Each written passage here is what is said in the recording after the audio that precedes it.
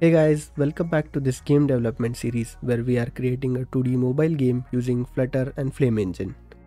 So in the last video, we added this enemy manager component, which is responsible for spawning random enemies depending on the player score. Then we also added some logic in Dino game class for hit detection between Dino and enemy. So since the last video, I've made 3 more changes.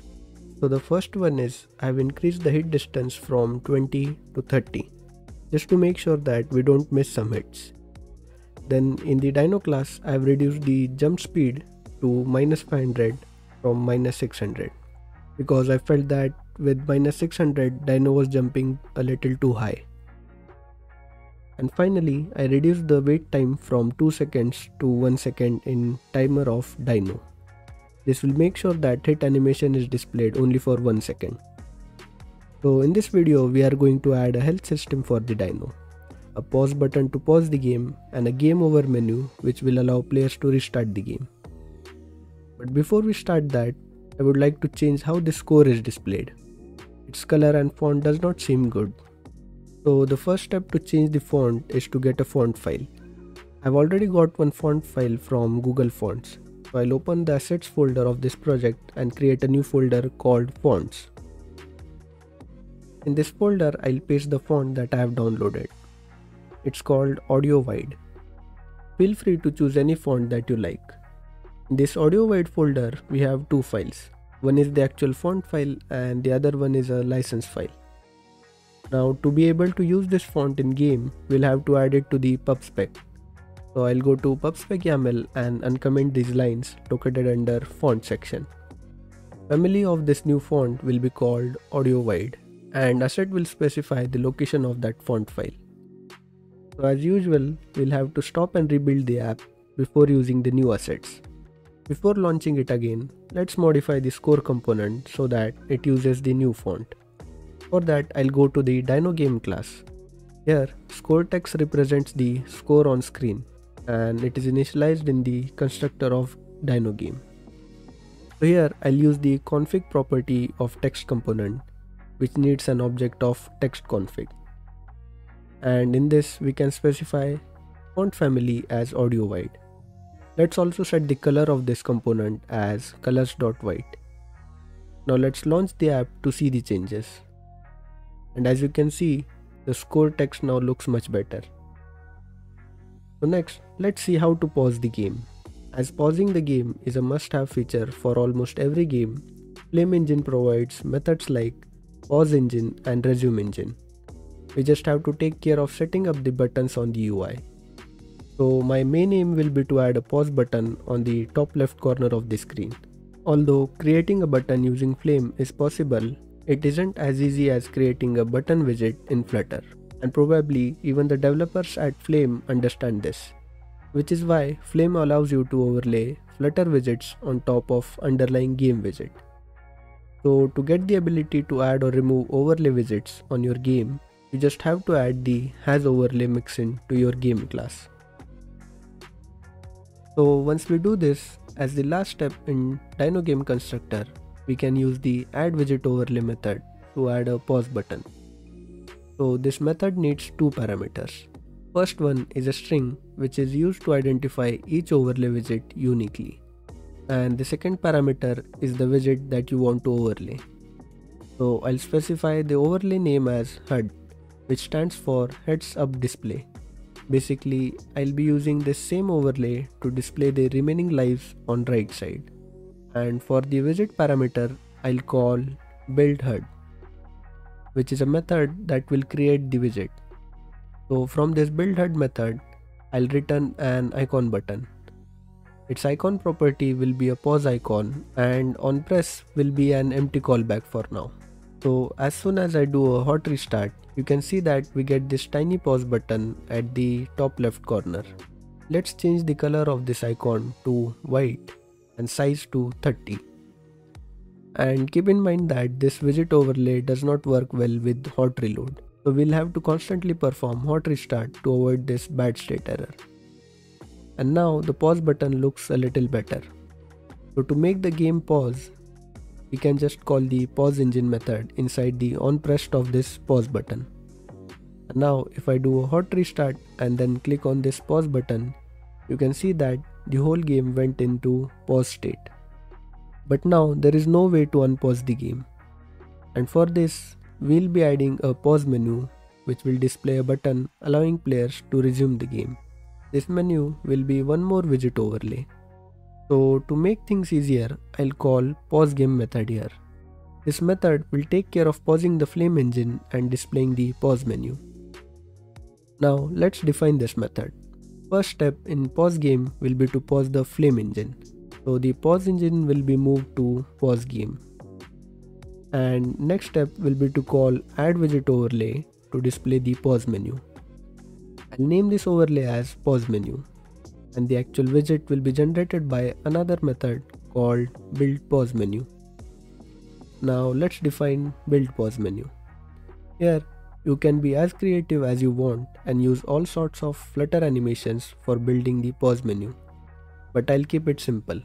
I'll just display a text widget for title and an icon button for resuming the game. Both of these widgets will be inside a column widget which is centered by a center widget. Then the icon property of icon button will be a play arrow with color as white and size as 30. And in the on press of this icon button, I'll call resume game, another method that we'll have to define. So exactly opposite to pause game, resume game will be responsible for removing the pause menu overlay and restarting the flame engine. So to remove any overlay, we can use removeWidgetOverlay method. This method needs the name of the overlay as input. So I'll put the string paused here. And after removing this overlay, I'll call resume engine to start the flame engine. And now let's do a hot reload to see the changes. So if I press the pause button now, we'll get the widget overlay. But it's currently very small and is not properly visible. So to make it look better, I'll put the column inside a card widget. And let's set the color property to colors.black with opacity of 0.5. It will make it transparent. Let's change the style property of text widget to increase the font size and change color to white. And for the column widget, I'll set main axis alignment to main axis alignment.center and main axis size to main axis size.min. This will place the content of column in center vertically. Now let's test this by doing a hot restart. And as you can see, now the overlay is visible and is in center. Let's make some more adjustments to how this looks. So first, let's make sure that all Flutter widgets use the same font we have used for score text. For that, I'll go to the main.dart file. Here in the theme data of material app, I'll set font family as audio wide. And if I check the pause menu again, it is now using the audio wide font. Now let's wrap the column inside a padding widget with symmetric horizontal and vertical padding of 150 respectively. This will expand the border of card widget. And while we are at it, let's also use the shape property of card widget to make the corners rounded. And now let's do a hot restart to check how it looks. Okay, so this looks pretty decent to me. Now let's click on the play button to resume the game. And it looks like the game engine resumed, but there is some issue with the overlay. And yes, I specified a wrong name for the overlay here. It should be pause menu. And now if I do a hot reload and check this, it should work as expected. Okay, so now we have a working pause menu and we can move to adding the life system for Dino. So I would like to display the number of remaining lives on the top right corner as part of the HUD. So in the build HUD method, I'll wrap the pause icon button in a row widget. And let's set the main axis alignment for this row as main axis alignment dot space between. This will make sure that all the widgets have as much space as possible in between them. So as the second widget of this row, I'll add another row widget with its children list containing 5 icon widgets. All of these icons will display the favorite icon, which is just a heart symbol. Let's set the size for all of them as 30. So if I do a hot restart, you can see that those 5 icons are now visible on the top right corner. But these are just placeholders for now. We'll have to build these icons depending on the actual remaining life of Dino. But right now we don't have anything to indicate life of Dino. So let's add that real quick. For that, I'll go to Dino class. Here we can add a simple integer to store number of remaining lives of Dino. But as the row widget will have to update whenever this integer changes, it will be much better if we store life as a value notifier of type int. And in the constructor, I'll set life as a value notifier with initial value of 5. And every time Dino gets hit, we'll have to reduce value of life by 1. So I'll do this in the hit method.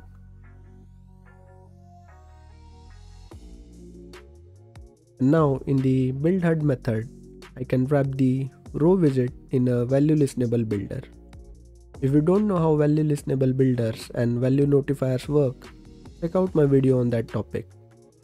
Basically, it's a very simple way of managing state of a single object and rebuilding widgets without having to call setState. So this value listenable builder will need a builder function and a value listenable. So for value listenable, I'll use dino.life.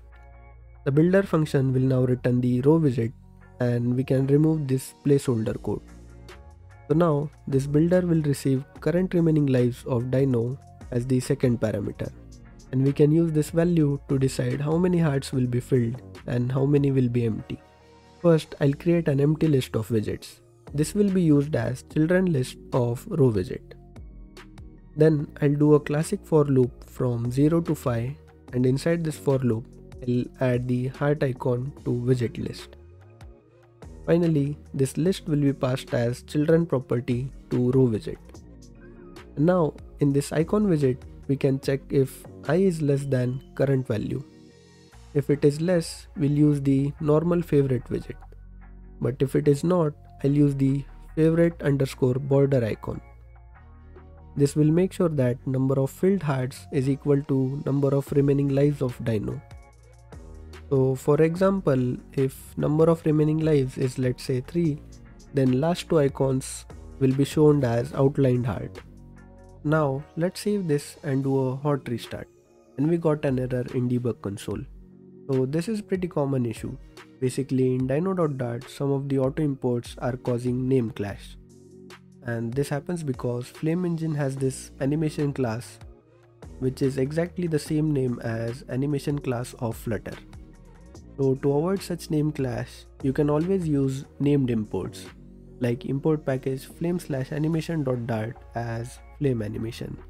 And then you can use animation class from this file as flameanimation.animation. But since I have faced this before, I know if I remove this last import and use foundation.dart, it solves the problem. And now if I do a hot restart, you can see that we have those life indicators in the top right corner. And as Dino gets hit by enemies, number of filled icons start decreasing. But before Dino runs out of lives, let's pause the game because we still don't have code to detect that and show a game over screen. So to detect this, I'll go to update method of Dino game class. Here, after all the processing, we can check if dino.life.value is less than or equal to 0. If this is true, I'll add a new overlay using addWidgetOverlay. This one will be called GameOverMenu, and the widget will be returned by getGameOverMenu method. And definition of this method will be very similar to pause menu. This will contain two text widgets and one icon button. First text widget will show the title as Game Over, and the next text widget will show current score. An icon button will be a replay button which will restart the game. So I'll copy all the padding, card and column properties from pause menu. Now before we implement the on pressed on replay button, we'll have to make sure that when game is over, the game gets paused. So for that, I'll create one more method called GameOver. And this addWidgetOverlay for adding GameOverMenu can be moved inside this new GameOver method. But before calling this addWidgetOverlay, I'll call pause engine so that the flame engine gets paused first. Let's save this and do a hot restart and wait for the Dino to lose all the lives. And as you can see, now we get the game over menu and the game has paused. Now let's implement the on pressed of replay button. So here I'll call reset method, which will take care of resetting all the game data to its initial state. And after reset, I'll call resume engine so that the flame engine starts again. But before starting the game, we'll have to remove this game over menu. And for that, I'll call removeWidgetOverlay and pass in overlay name as game over menu. Now inside the reset method, I'll first set the score to 0. Then let's set the life of Dino to 5 again. And apart from these two, we'll also have to reset enemy manager to bring its spawn level and timer back to normal. So for that, I'll call the reset method on enemy manager from Dino Games reset method. And now let's create this reset in enemy manager. So in the reset method of enemy manager, first I'll set the spawn level back to 0. And then I'll reset the timer with its wait time as 4 seconds. After resetting all the game data in reset method of Dino Game, we'll also have to remove any and all enemy present in game world. This can be done using the where type method on components. And for each enemy, I'll call mark to remove. This will make sure that all the enemies are removed before the game restarts. And that is it for the reset method. Now let's do a hot restart and see if it works. So after running out of lives, we get this game over menu. And if I click on replay, it restarts the game with 0 score and full life. But as you saw, the hit animation was still playing when the game restarted. So to avoid that, in the reset method, I'll call dino.run so that the Dino animation gets reset to run animation before game restarts.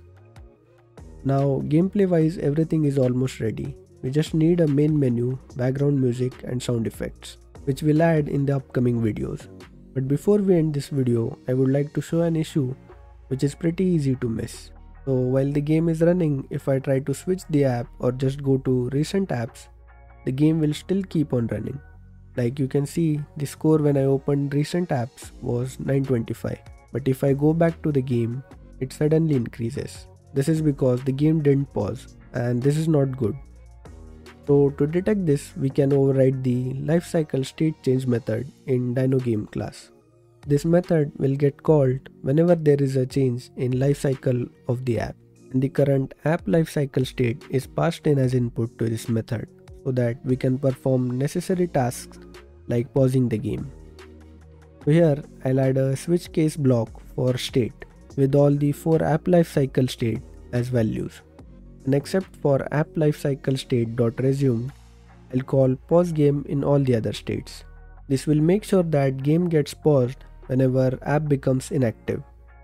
And now if I do a hot restart and try to switch the apps, you can see the game gets paused and the pause menu gets displayed correctly.